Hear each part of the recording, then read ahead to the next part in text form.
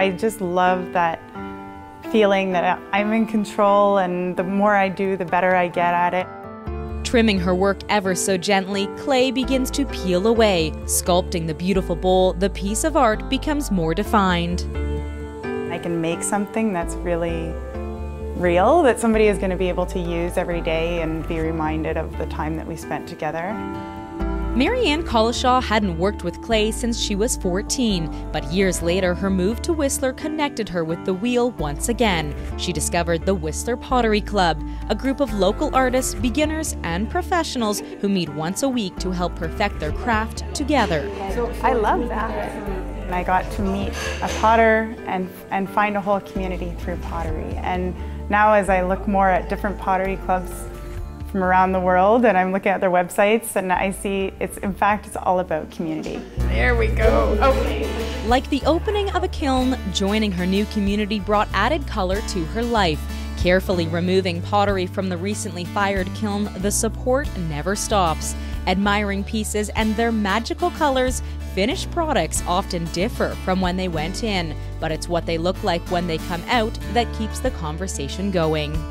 It generates a lot of conversation for people who like to do it, and they end up liking to learn new techniques and talk about the techniques they're using, and that's often why they get together.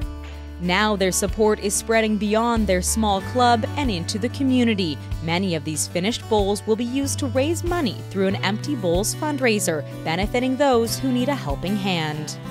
The bowls are sold as part of the ticket price, so people come in, they select the bowl that catches their eye, and they have a dinner of soup, and they then take the bowl home with them.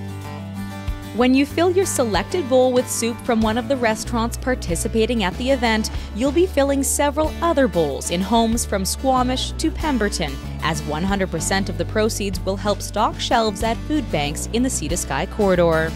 I think as potters, we often produce functional wares. That's often what motivates us, is creating things that people will use and pick up and admire, but also take into their homes and eat with and display things in. So the empty bowls just really spoke to us.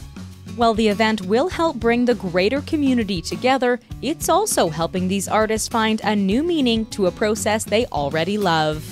It's taking our club to a whole new level because we're working towards a common goal. Here we always are doing our own thing, and this one is really all of us. From Whistler, I'm Heather Butts for Shaw TV.